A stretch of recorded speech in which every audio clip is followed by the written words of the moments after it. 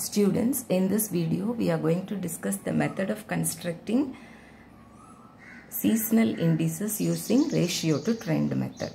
So this is actually the data given, and the quarterly data is given in the problem. For each year you calculate the average. This is the first step you are doing, and then the first table you are going to compute the trend values by the method of least squares, for which write year in the first column.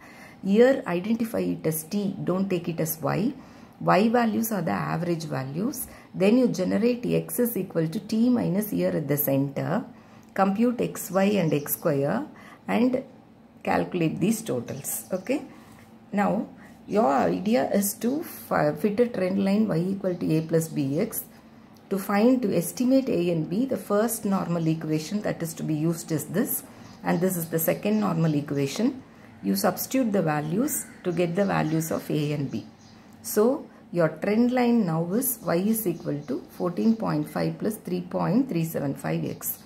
With this trend line as the formula, estimate the trend value for each year. Put X is equal to minus 1 here, you get 11.125. Put X is equal to 0, you get 14.5.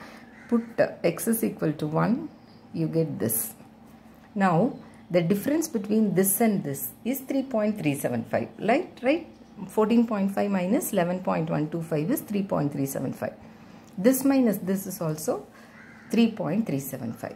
So, you understand that the yearly increment is 3.375. In that case, what is the quarterly increment?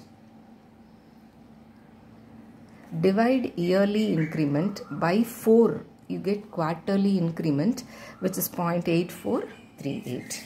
Now, with these understanding, have these two information in your mind. With these understanding, you construct the quarterly trend values, because you have only quarterly data. So, you need quarterly trend values to eliminate the trend.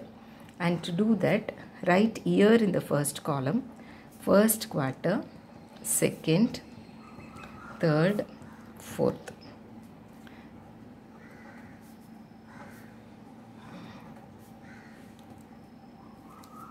See, the quarterly increment is 0.8438. That is, the difference between these two quarters is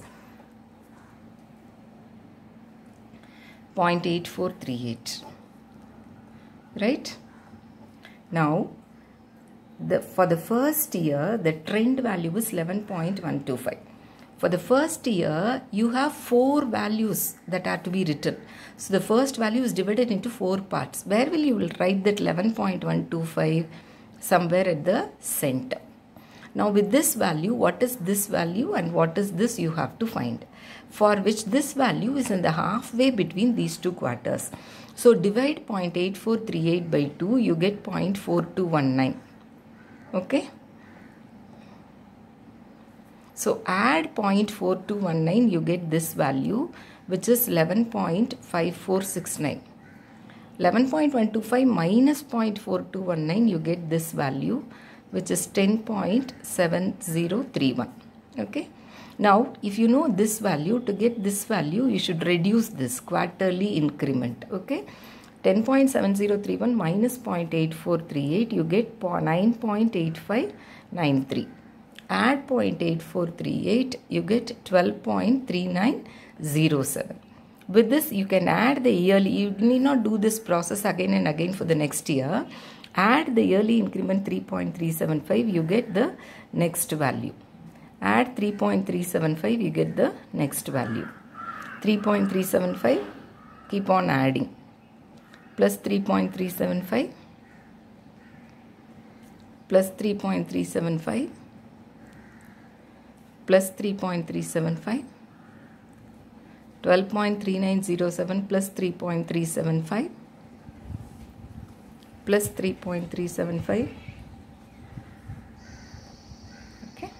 Now, the next table is, you should compute the trend eliminated values. See, the original data given in the problem has trend, seasonal, cyclical and irregular variations. If you divide this value by this value, which is the trend, the effect of trend gets eliminated. This is the idea. So to do this, again form this table. 7 divided by 9.859593 into 100. Okay, 7 divided by 9.8593 into 100. You get 71. Then 10 divided by 13.2343 into 100. You get 75.56. Do it with your calculator. 12 divided by 16.6093. You get 72.25. 20 divided by this value. Similarly, proceed for all values. Eliminate the trend. Okay. First table value divided by third table value into 100.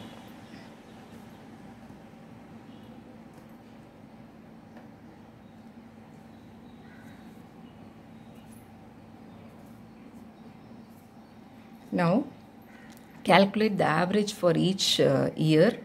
Just add all these values and divide by 3.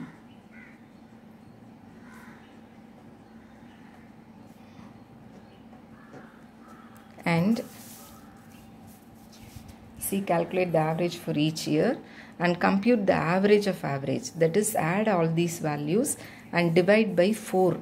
Add all these values and divide by 4. You get 100.63. Now to compute seasonal index, you should divide this by this. The formula for seasonal index is x bar divided by x bar bar into 100. 72.94 divided by 100.63 into 100. It is 72.48. This divided by 100.63 into 100. 158.76. This divided by 100.63 into 100. 100.41. This divided by 100.63 into 100. 68.36. That's all. So these are the seasonal indices. See, first compute the averages for each year and have those values as y.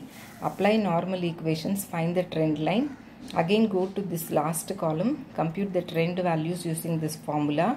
Now you can find the yearly increment as the value of b and then find the quarterly increment. Compute quarterly trend values, then trend eliminated values. Divide this by this into 100. Average, then you go for seasonal indices using this formula, right? That's all. Thank you.